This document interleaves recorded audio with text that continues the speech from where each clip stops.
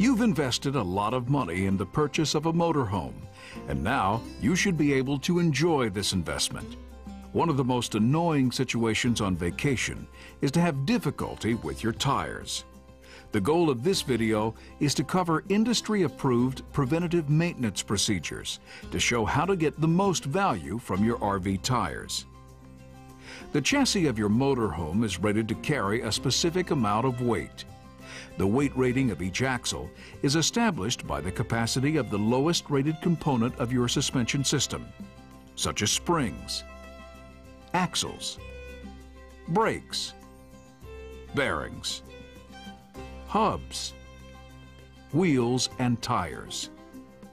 Once the chassis is built, it is sold to your motorhome manufacturer, who builds the body. While you may have acres of space to store things, it's very important not to exceed the GAWR, gross axle weight rating, the GVWR, gross vehicle weight rating, or the GCWR, the gross combined weight rating of your motorhome. These ratings are normally found near the driver's door or in the closet. The GAWR is how much weight an axle can carry. If your front axle is rated at 5,000 pounds, each end of the axle can support 2,500 pounds, not 3,000 pounds on one side and 2,000 pounds on the other. If the dual axle is rated at 10,000 pounds, each end of the axle can carry up to 5,000 pounds. The GVW is the maximum a vehicle can weigh fully loaded with passengers, cargo, and liquids. One important load consideration for RV owners to know is, what can I load for a trip and not be overloaded?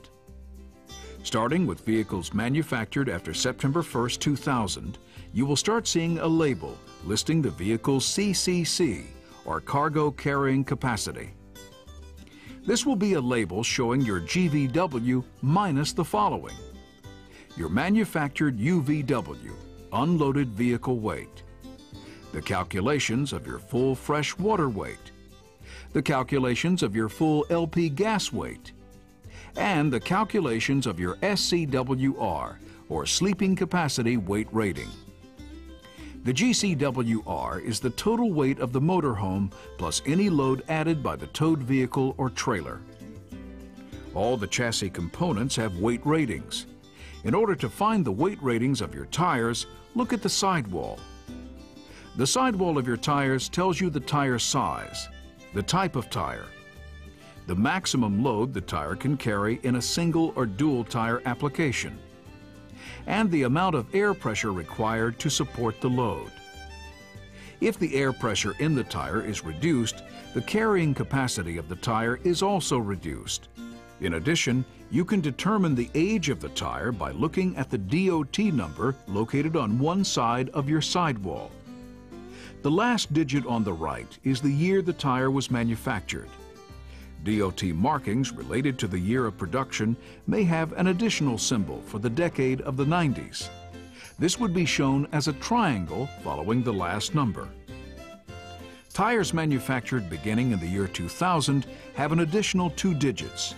The last 2 show the year of production, and the first 2 digits indicate the week of production.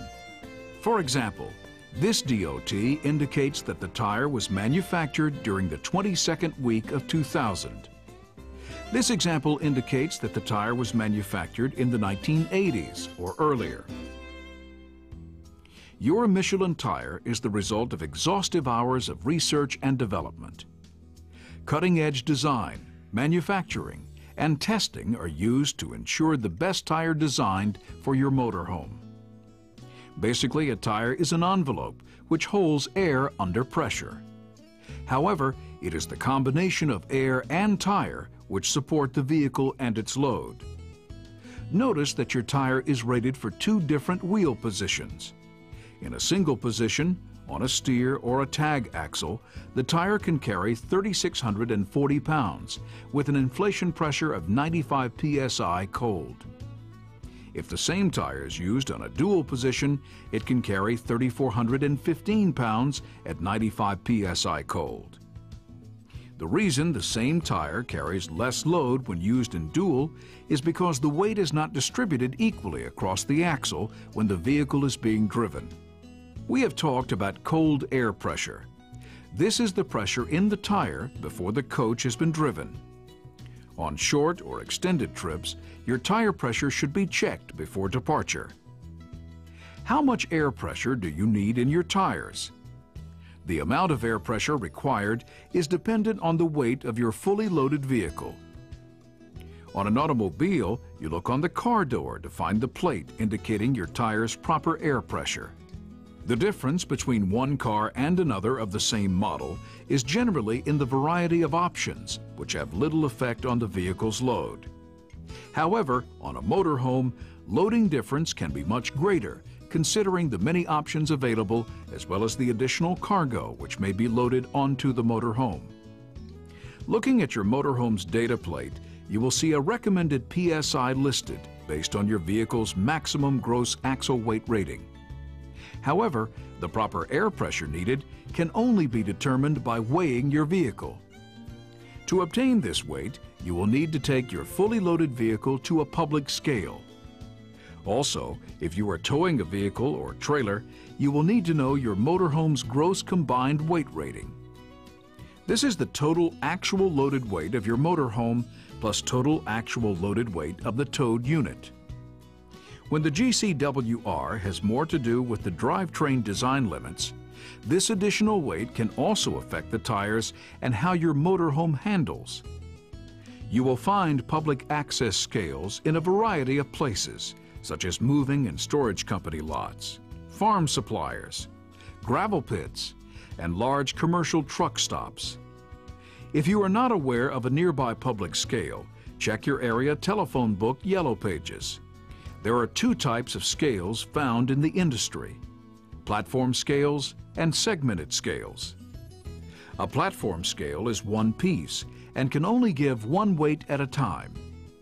A segmented scale has multiple platforms and can give more than one weight at a time. The segmented scale is the easiest type of scale to weigh your motorhome.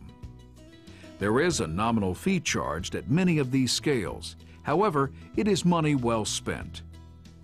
In normal vehicle loading, it is common to have loads on one side of an axle greater or lesser than loads found on the other side of an axle. Therefore, we recommend you obtain individual weights on each corner or axle end of your vehicle. On a platform scale, place the left front vehicle position on the scale and record the load found. Next, place both left front and left rear wheel positions on the scale and record this reading.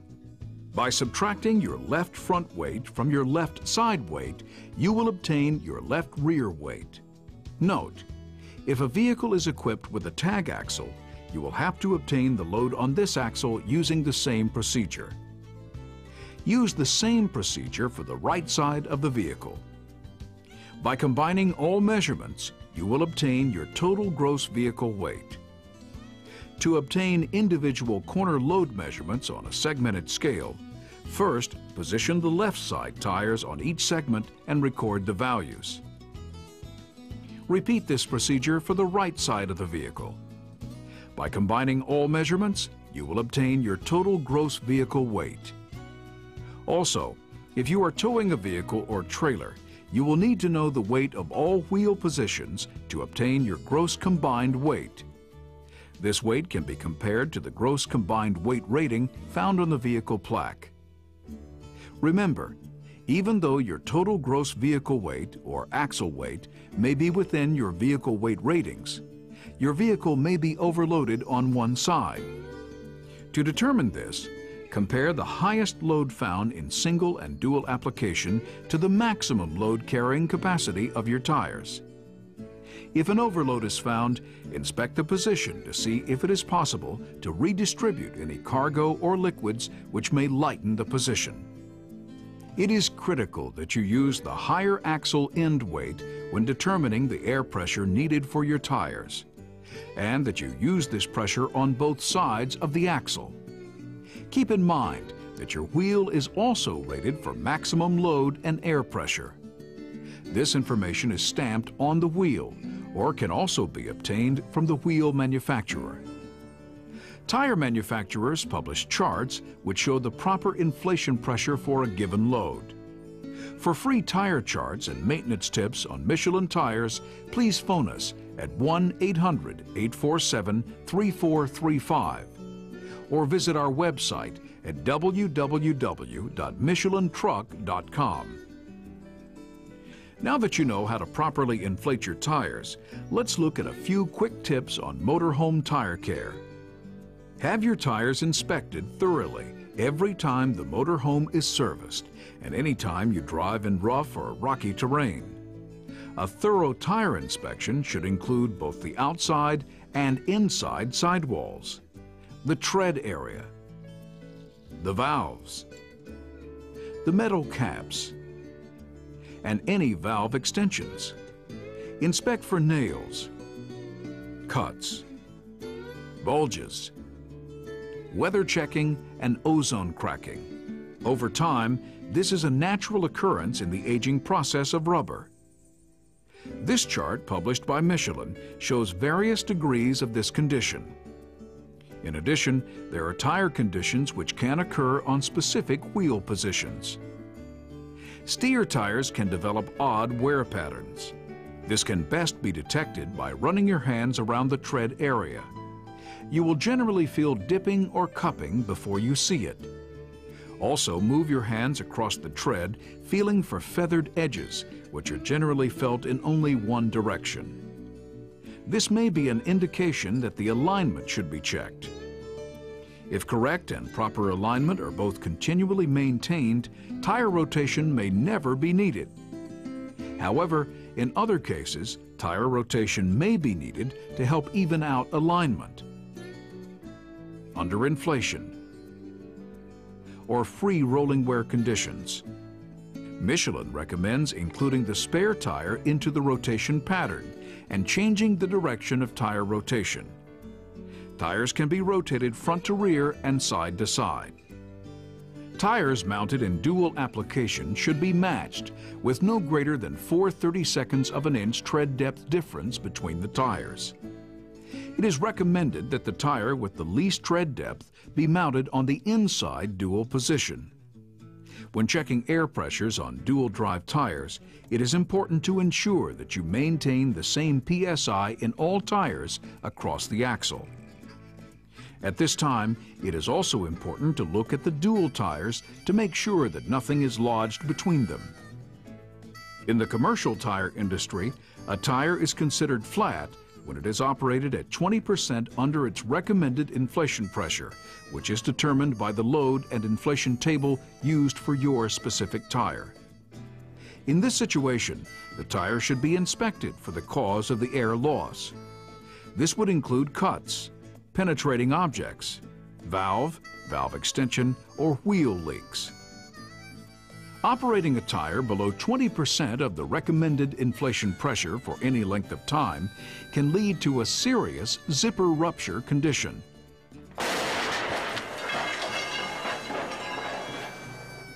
Do not air up this type of tire without proper inspection by trained personnel. In addition, if you experience a flat tire, it is important to have the tire demounted from the wheel, inspected on the inside for any other damage that the penetrating object may have caused, and properly repaired using accepted industry repair procedures. Never have an on-wheel plug repair made to your tire. Extreme caution must be taken to ensure that the tires are fully supported when using blocks to level motorhomes. While leveling your coach, never block a tire with only part of your tread supported. This can cause damage to the radial cords in the sidewall and stresses the tread. Blocking only one dual will cause that tire to be severely overloaded and will bring it out of service early. When the motorhome is parked for any length of time, it is recommended to cover the tires. After a trip, wash your tires with mild soap and water. If you must use a tire dressing, follow the directions and make sure it doesn't contain petroleum, alcohol, or silicone. The life of a tire used on a motorhome cannot just be measured in miles. In addition to the normal aging process of rubber, your tire life depends on driving habits, driving conditions, environment, and maintenance. A passenger car operates on 4 tires, supporting 3,000 pounds of load. A motorhome operates on 6 or more tires, supporting an average of 30,000 pounds. The responsibility of the operator to properly inspect and maintain the vehicle is greatly increased. At Michelin, we are always working to offer our customers the highest quality tire. Michelin, a better way forward.